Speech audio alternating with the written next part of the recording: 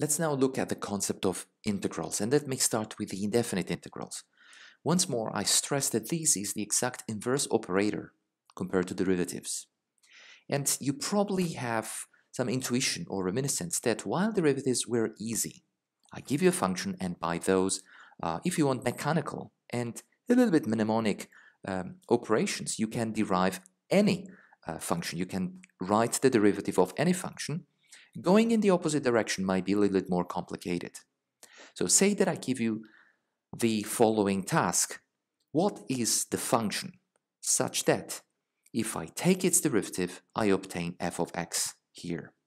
This is the concept of indefinite integral, and it's indicated by this symbol and by the so-called integration variable, which is x, and it's expressed here conventionally by dx. In other words, what I'm asking is to specify the function f of x, or for what it matters, f of x plus any constant, such that if I take the derivative, I get the original integrand function, the argument of the integral.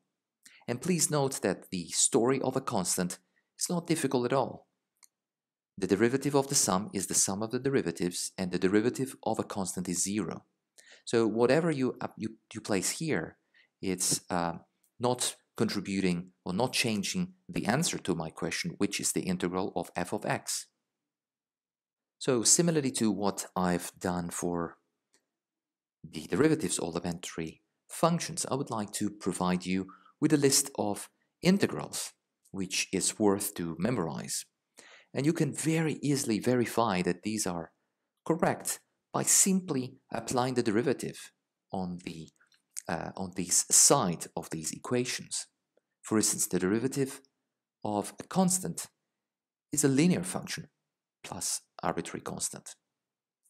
The derivative of a linear function is a parabola, is a square function, with the exception of this factor 1/2, which is used to compensate for the fact, you remember that rule, that the exponent 2 is actually moving at the beginning. In the case of the generic exponent n, you actually find or might find this derivation very reasonable. For the 1 over x, you remember that the associated function is the log, and for the exponential, you will also remember the property of the exponential, that once you take the derivative, it remains the same. And here I also indicated quickly the integrals of the sine and cosine functions. Indeed, here I'm asking not any intuition, but rather a little bit of memory of the elementary functions and their derivatives, and how these rules for concatenating or combining functions, summing, subtracting, dividing, could be used to guess the solution of an integral. Throughout the course, we are never going to make integrals that are particularly difficult, and we are always following an approach which will be called heuristic. I might provide you with a solution of the integral, or provide you with a way to guess the solution of the integral, and so no genius answer is required from you, at least at this stage.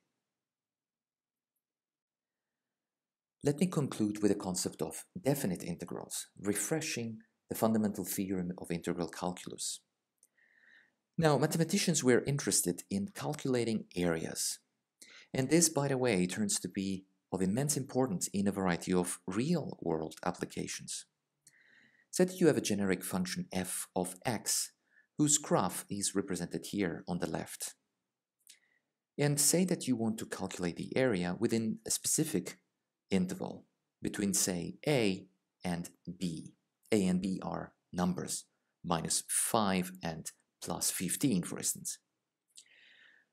One possible way is to subdivide this interval in n small bins or small intervals, which have equal width, say measuring delta x, and that goes from, say, the first element to the element number n, covering the range a to b.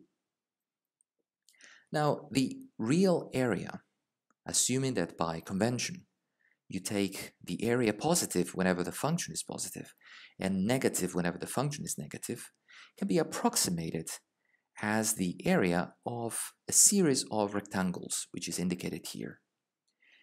And each rectangle gives a better approximation whenever delta x is taken smaller and smaller and smaller. Of course, if you take delta x smaller and smaller, even the number of the bins is going to increase, and ultimately it's going to be an infinite amount of bins.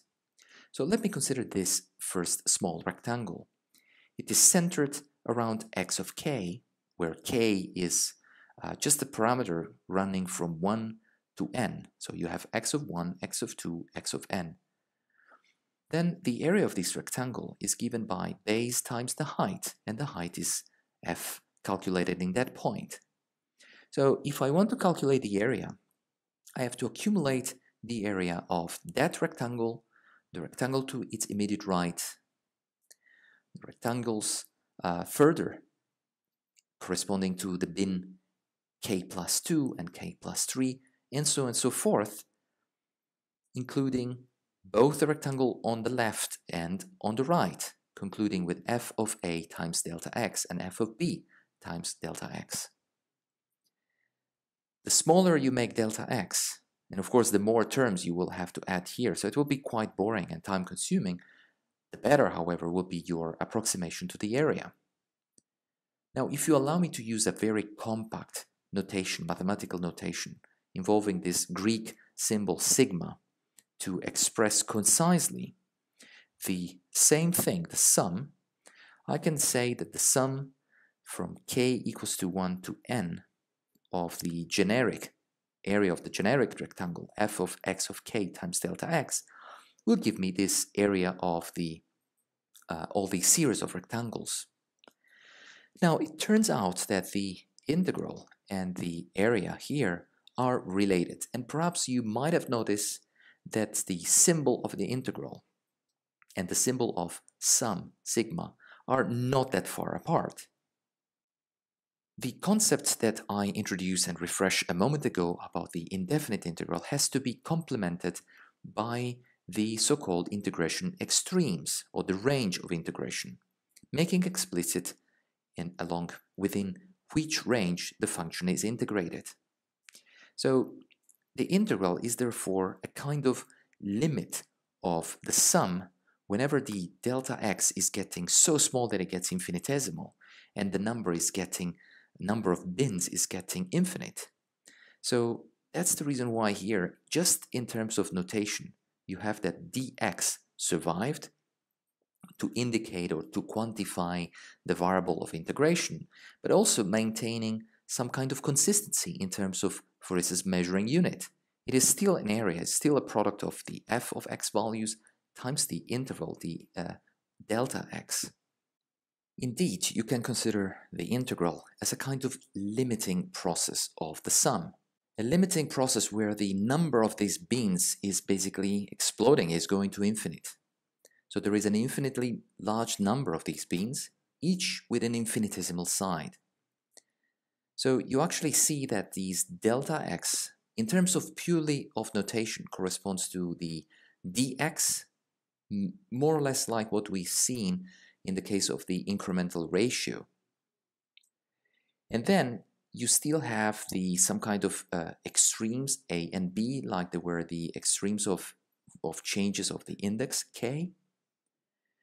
And finally, also the dimension of this product is in a way preserved. Here it was very clear it was a product of the height times a base, like a rectangle, like the area of the rectangle.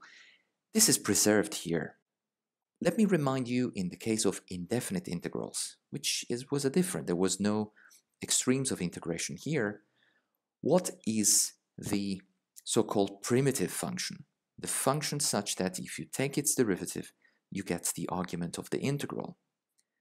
If I know the primitive, this f of x plus a constant, I can immediately calculate, according to the theorem of integral calculus, this area by taking the primitive and calculating in the upper extreme and subtracting the value of the primitive computed in the lower extreme. You probably notice that the constant is basically cancelling since it's the same both in this and in that term. So the knowledge of primitives is extremely powerful. And I would like, just in terms of notation, to mention that during the course, we might sometimes encounter the case in which an integral of a perfect differential is encountered. In other words, I know precisely that I have a primitive function such that the derivative is f of x. And once more, in terms of notation, I'm using the Leibniz notation here, and here I'm just using the dx, which is intrinsic in the notation. It's purely typographic notation of the integral. Somehow, in a very imprecise and approximate way, you could consider as if this dx is somehow simplifying because of the product and the ratio for the same quantity. And what remains is a df, so it's somehow a delta, which is here indicated here. It's a delta, it's an increment. In other words, what I'm trying to invoke is the definition of a derivative just before applying the limit. And similarly, the definition of definite integral just before taking the limit and maintaining the sum. What remains is somehow consistent in terms of simplification of conventional algebra. As a final note, I would like to point out that the integral of a quantity of a function that is, for instance, always positive within a given interval or a changing sign would have an impact on the value of that definite integral. Remembering, for instance, that whatever the function is positive, the area is considered conventionally as positive. If the other extreme of integration b was not here but was moved instead here towards negative values of x, you would see immediately and you would be able to predict that the integral of f of x between, say, a and b located here in this point that I'm indicating with the pointer would be a positive number. On the other hand, if I could move a here and b here, wherever in the range where f is negative, I could immediately predict that the definite integral of f of x would give rise to a negative quantity, to a negative number. The area is just a negative number. As mentioned before, in case you want to refresh more fundamental concept behind integrals and derivatives, I point you to these online resources that have been very useful for me in preparing this mathematical refresher.